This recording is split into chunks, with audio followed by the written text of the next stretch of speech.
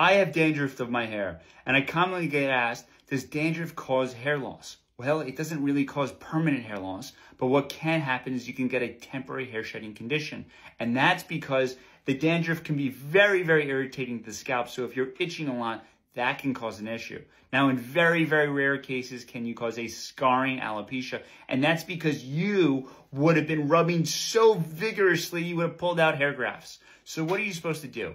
I recommend to my patients to use ketoconazole shampoo 2%. You might have to use this every single day for 2 weeks to really lower that inflammation.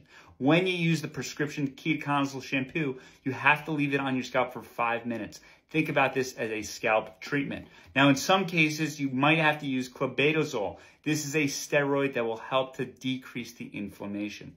What's critical for you to understand, though, is dandruff does not cause permanent hair loss, but it can cause a temporary hair shedding condition.